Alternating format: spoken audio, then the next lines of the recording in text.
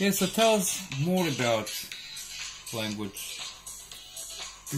Well, I can say that language has had the effect of really being able to express some of the subtleties of the human spirit. Maybe they're very predictable. Maybe just the combination of taste buds and smelling and vocal cords and sight and hearing. Maybe they are. They're all just the same variations of they're different variations of the same, frequencies. So, if I can interrupt you, okay. One of the things I don't understand is, what do you mean by grammar spirituality? How does this come? Grammar spirituality.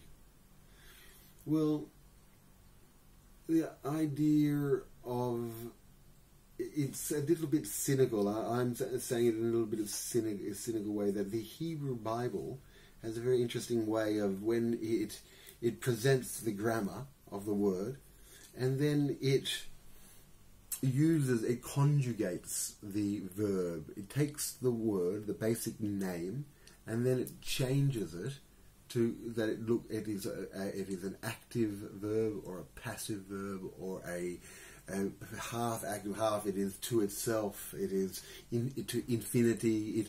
The verb can be changed in 7 different ways in Hebrew grammar.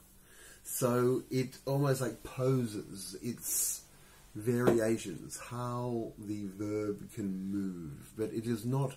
It is the way it can move psychologically, or almost like psycho-spiritually.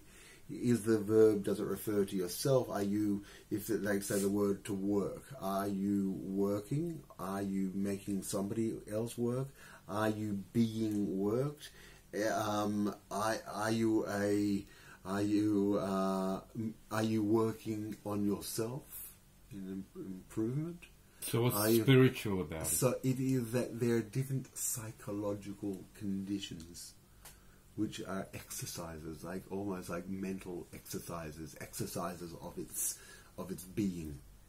The verb as a being is being exercised in many different ways, and just as we, as in our intellectual beings, can be exercised in different ways. So if language is in truly such a creative process, and it does reflect all the conditions and nuances, it is an incredible instrument. It's very complex.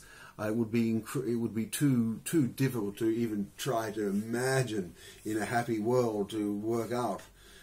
Possibly now with artificial intelligence, the incredible task of decoding what words mean towards input and how it all happens. I mean, it's going to be an incredible journey.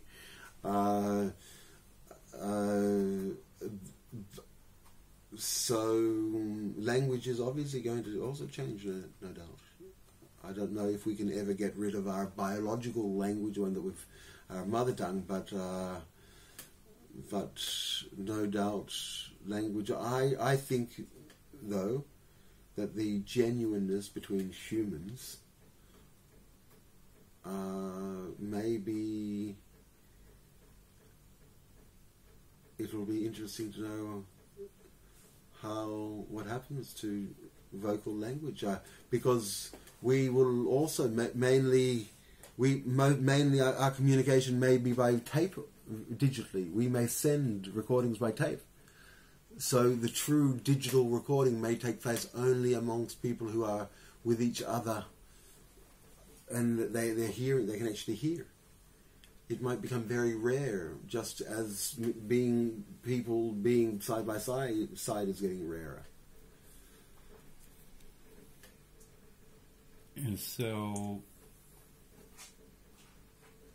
theolinguistics. What do you mean with that?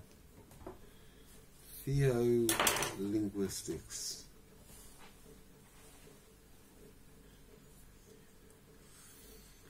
Well,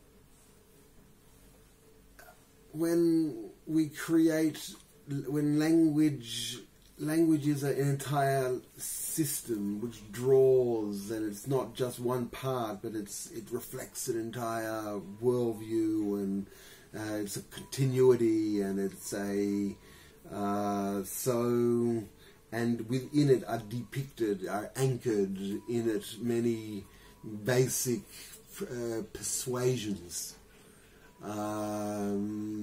When you speak in a certain way, it means that you're open. When you inflections, that means that you when you ask questions, it means you want to.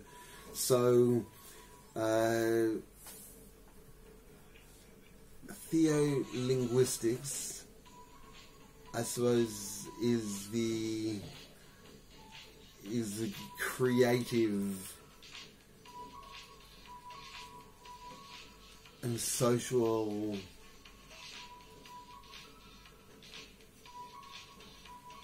and legal and psychic